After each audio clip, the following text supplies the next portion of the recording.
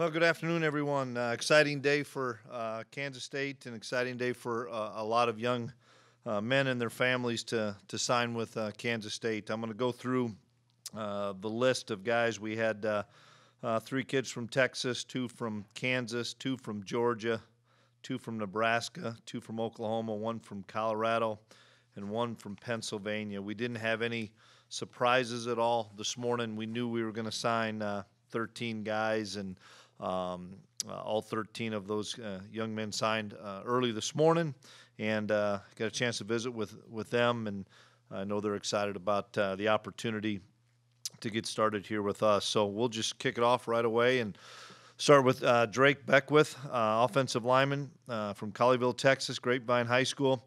He came to camp, did a great job for Coach Riley at camp as a big offensive lineman, was very physical, really athletic. He's got some ties to the Kansas City area, and so he's been over here a few times, came back for a game, and we're really excited about getting Drake here as we have really done a nice job with our offensive line, getting some more guys in our class. The next guy is Jake Clifton from Owasso High School in Owasso, Oklahoma. Came and visited us in the summer. Coached by Bill Blankenship, and a number of us on our staff have known Coach Blankenship for an awful long time, and one of the icons in the profession. And Jake is a really fast linebacker. He really plays well in space. Will strike you, a really smart kid, and we're excited to continue to add depth to the linebacker room.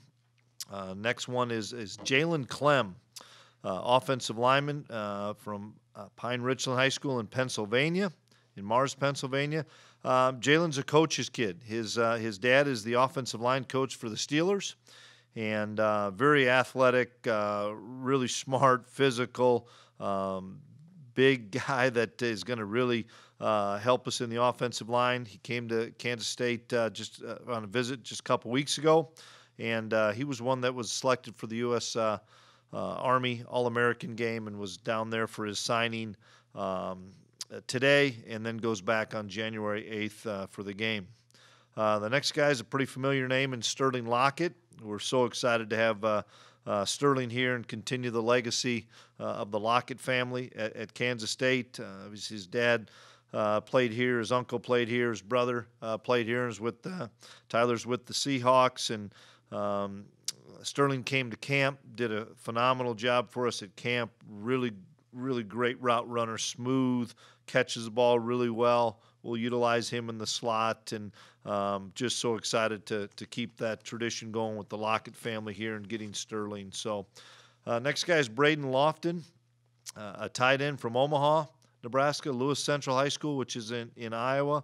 He also came to camp. Really rangy guy that you can flex out, put on the ball, play in space. He really can run well. They won a state championship this year. He was really instrumental there. We're excited about Braden as we continue to enhance the tight end room with big athletic guys that can run. Next guy is Colby McAllister, a defensive back from Clearbrook High School in Houston, Texas. And Colby's been a 3-year starter, really physical corner, knows the game really well, has tremendous speed. We look for him to be a leader already in the secondary, just a really mature kid, and excited to have Colby joining us as well. Garrett Oakley, a tight end from Columbus, Nebraska, and Garrett, also a player that came to camp. Really good athlete, played on the ball, played flexed out, creates mismatches, and really excited to get Garrett to join Braden and upgrade that tight end group with athleticism and size and physicality and ability to run. So next one, Toby Usansama. And Toby is a linebacker from Wichita East High School in Wichita, Kansas. He came to camp and really excited us at camp, did a phenomenal job. His high school coach is Shaq Reed, who played here.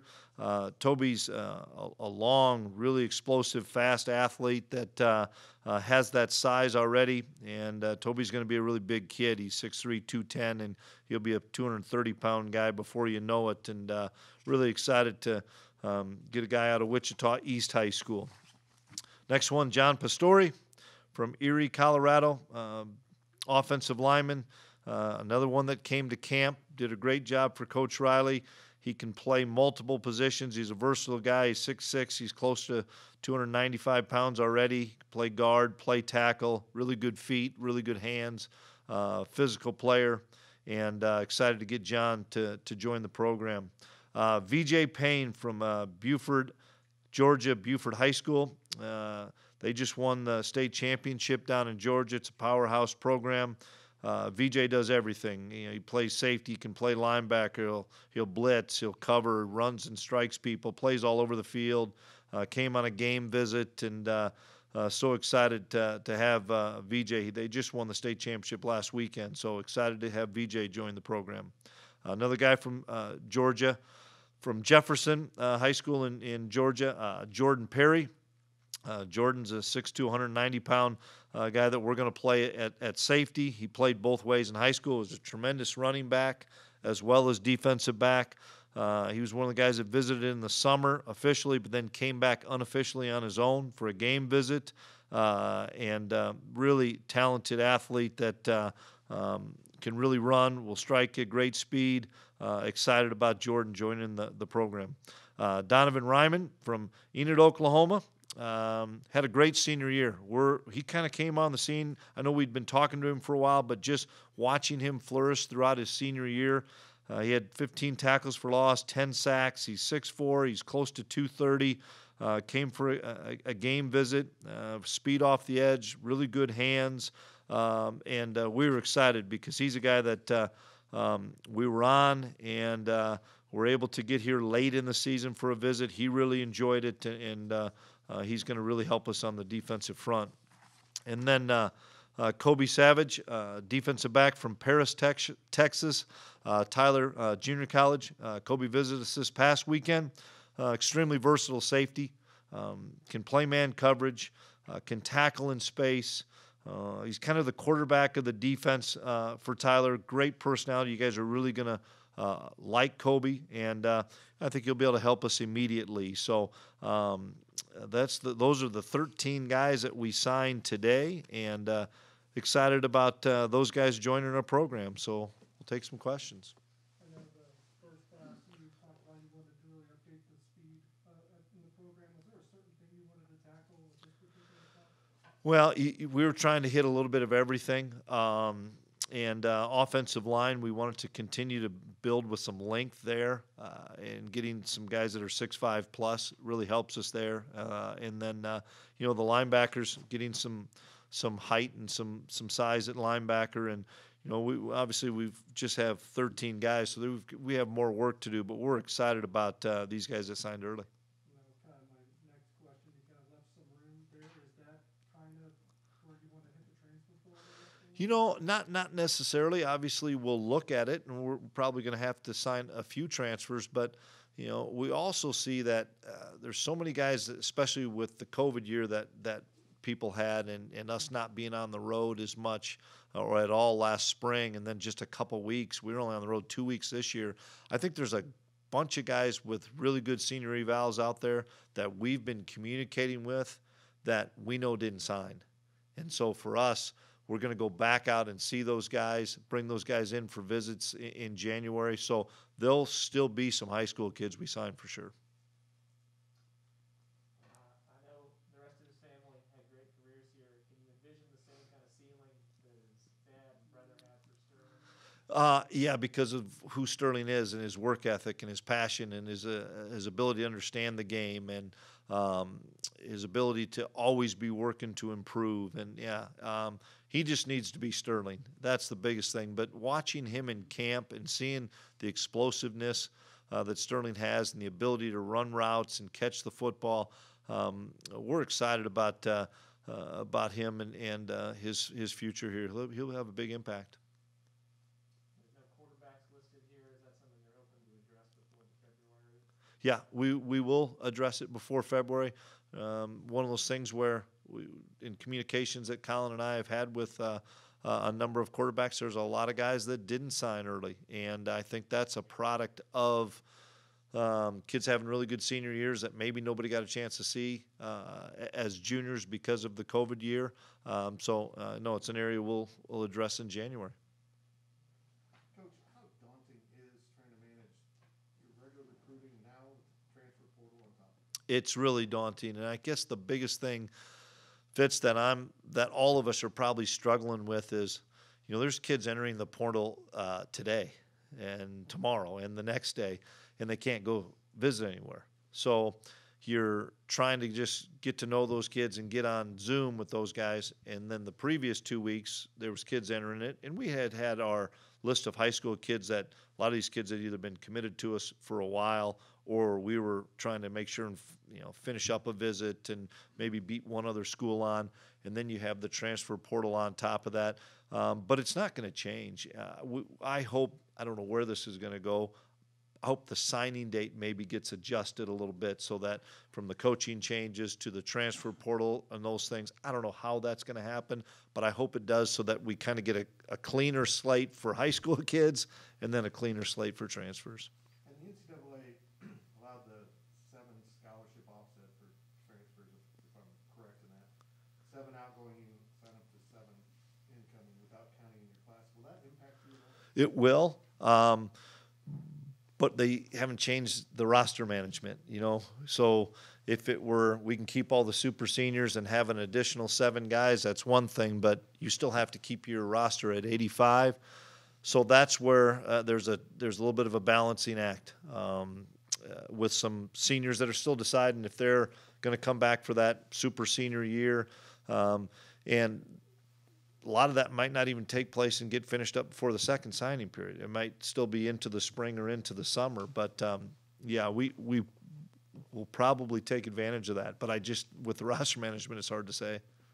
And the scholarship crunch that's going on across the country, this is a small class as it sits now. And Yep. I would imagine that's pretty common with other programs. Does that mean there's more viable talent for the late period than there has been the last few years? I would say this year there is. And I think to the point you started with the transfer portal, I think people maybe push the high school classes a little bit to the side. And I think high school kids, some of them signed early because they thought this is their chance to sign and I'm going to take something. And then some of them are waiting because, some of these transfer kids are going to find a place to go and then there's going to be spots available. And I still think we have to do a tremendous job of evaluating off of senior film. I still want to take a guy that's going to be here for 4 or 5 years as opposed to 1 or 2 years.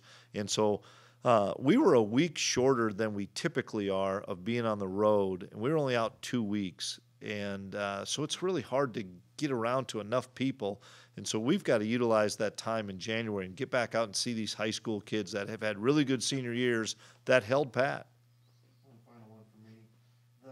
How do you manage the transfer portal in-house? You got all your coaches out right now, and I know it's a technical word Yep. where they can look at film on the road, but it's just got to be kind of a management task. It is. We've assigned a couple of coaches that are quality control analyst type people strictly to the portal on one side of the ball or the other. And I'm on the road and getting a text, hey, this kid's in. Here's his PFF, Pro Football Focus. Here's 30 clips. Here's 40 clips. And in between schools, you get back to a hotel. You're looking at your phone or looking at your laptop to open up and look at 20, 30 snaps. And I like him. Send him to Steve. Send him to Joe. Send him to Colin. Whatever it may be. And then trying to get a hold of those kids, but you're also pretty regimented with school visit, home visit, and no, this 2 weeks was nuts. I got to tell you. I guess one more from me. Is it wise to start looking at maybe I don't know what the title would be, director of the transfer portal, someone that's in-house year-round? Probably, and we've kind of started that last summer when we knew this was going to kind of blow up. So we do have one on each side of the ball, but they also are doing some high school things as well. But I think what first has to get figured out is the dates. Of when we're going to sign, or we're going to have an earlier signing period. That's kind of where I think it could be going. Have an earlier signing period, maybe early in their senior year or before their senior year, and then push it back so that maybe kids, if they were entering the transfer portal, maybe had some more time to go.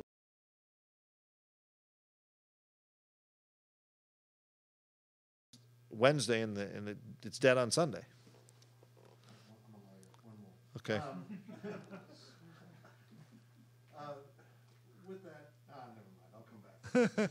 We could talk forever on it, No, Fitz. I'm fascinated by that. I'm not. Are you sure? Also, are you able to elaborate on the versatility of the offensive linemen that you acquired? Yeah, we think they have the ability to play tackle first, and if not, guard, as opposed to the flip side of, man, they're guards. Can we make them into a tackle? Cooper Beebe's a great example. Cooper's playing tackle. We brought him in, I think, thinking he was going to be a guard, and then we were able to move him outside. Where these guys we're bringing in with potential, we hope that they can play tackle, and if not, we'll slide him into guard. And so, having that length with all three of those guys is important. And with your change of defensive alignment, where do these guys fit in that your recruits at linebacker? Yeah, we think Toby and Jake, for that matter, could be a Sam or a Will, be the space guy or be the boundary guy. And then Perry and Payne, we think, could play any of those three safety spots. Coach, with this being the first go-around with recruits for name, image, likeness, was that something that you ran across on the Zoom show? A little bit. It's out there for sure. But once again, being out there such a short period of time, it got brought up, and we were able to at least give some data of what some of our players had been able to do. But we still can't control that. It still comes from their representation or them getting that somewhat on their own. So we were able to show some data where it's been effective and it has helped. I think it's just going to continue on as we go through this too. And then I was going to ask about Jalen Clem being the son of a coach. How are those conversations when you do go into a home and you are talking with someone who is also a coach? Yeah, Connor went to that one because I wasn't able to. I'll get there in January, but he and his mom came up here on the visit, and just like I would be, I want my son to be coached hard. I want him to be treated right, treated fairly, and I want him to get into environments that he can develop, learn, be cared for, be loved, and that stuff. And that's the same thing his dad wanted. So had some good conversations with his dad, and he knew we had a pedigree with getting NFL offensive linemen. And I know that Coach Riley did a phenomenal job with Jalen and hit it off with him, and we were excited to sign him. Sorry, two things here together. You have two coaching hires to make. Is recruiting going to be more or less of a criteria this time around than the first when you originally put those original staff members together? Say that again. I'm missing your question. More or less of a criteria of recruiting when you're making those hires? I would say probably less. Trying to get the right people in here first that can help us with K-State football, and then make sure that they're a fit to our staff, fit to our players, and then look and see, okay, where do they feel more comfortable at? Because we can move people around, and if you can build relationships, I firmly believe you can recruit. And then how would you kind of assess the local recruiting performance at this point? It's been good. Once again, I still think we have a full month to finish that off, but I think we're off to a good start.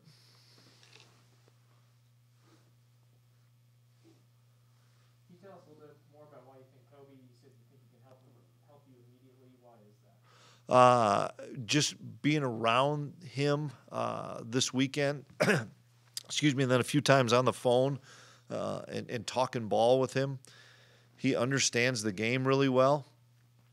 He was the quarterback of their defense, and they had a lot of checks and adjustments, and he had to be the guy that helped some of the younger kids get lined up. And if you can communicate, which I saw on film, as well as I witnessed with him on the board and stuff and talking to Coach Klanderman, we need guys that are confident, that already have been into a system that, that's the hardest thing sometimes is I only played offense, and all of a sudden you're going to play me at defensive back, or you got him type of deal on defense. And this kid's been through a system where he's played a number of coverages, played a number of man situations and pressures, and had a lot on his plate. And that's why we think he'll be a guy that can help us immediately. Coach, when you look at a guy like Jay Clifton and VJ Payne, both of them come from pretty, like you mentioned, powerhouse high school football programs. Does that give them a leg up when they come into a program like this?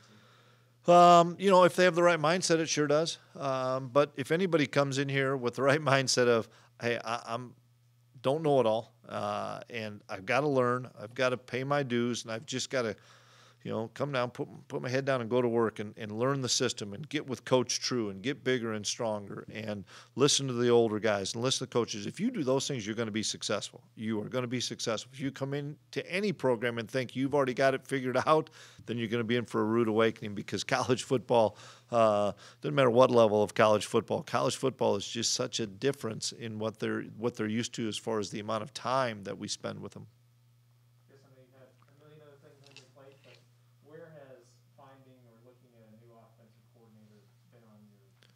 Way down. And same thing. I had been on the road for a week. We made the decision. Then I was on the road. I was on for another week, and now we're only at Wednesday, and it's signing day.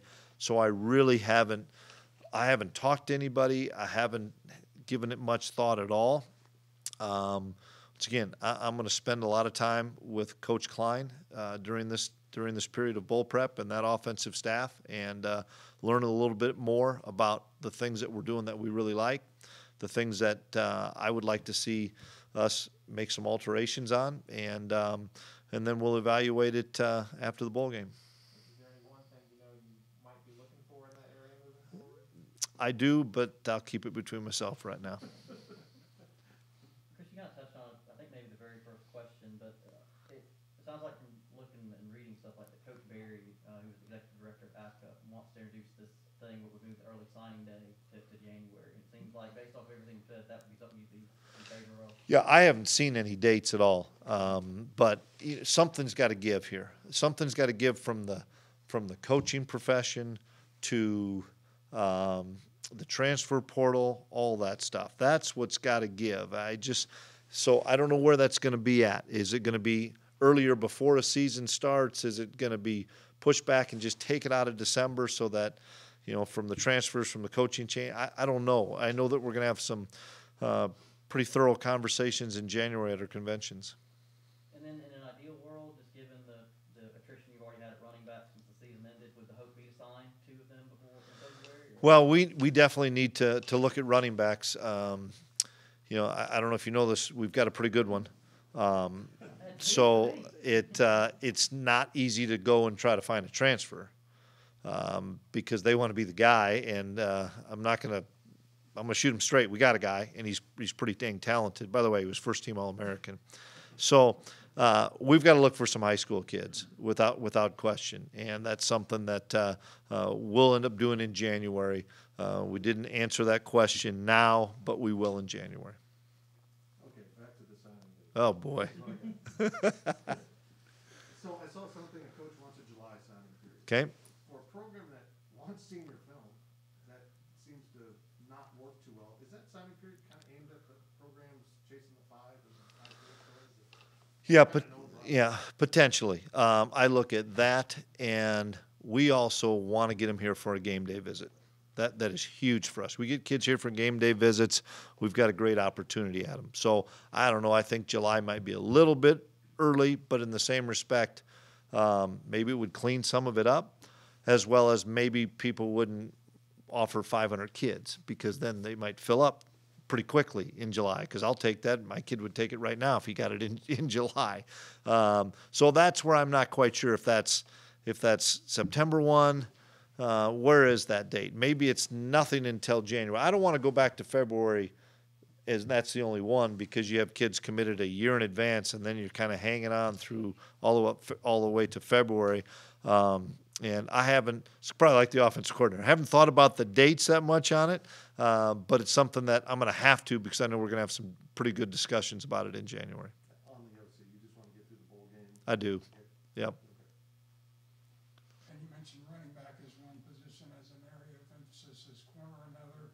I think McAllister is probably your Yep. That's another one. A quarterback's one. We're always going to sign a quarterback in a class. I mean, that's our goal. It's always to sign a quarterback. We need to get another linebacker, probably another safety. Those are just things off the top of my head. But we got to kind of see where this whole thing ends up here at the right before semester starts. If we can get a few guys in here at semester, we'd like to. If not, then we'll start hammering more of the high school guys until we get to the 1st February.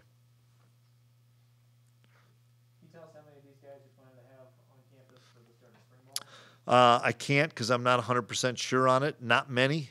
It'd be just a few. I can't think off the top of my head which ones, but we just have a couple of them.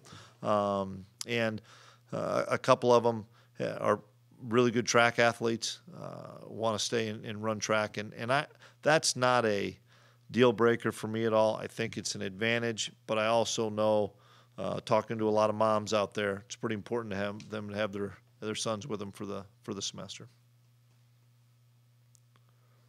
Anything else?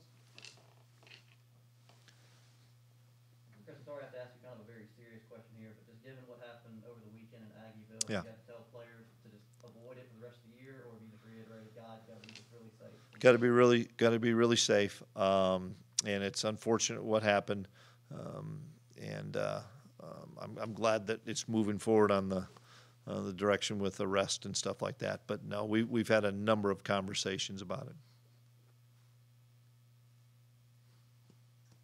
Anything else? All right, thank you. All righty. I don't know when I'll talk to you guys again. If I don't, have a good Christmas. We might next week, we haven't decided yet. So I'll see you next week. I don't have any idea.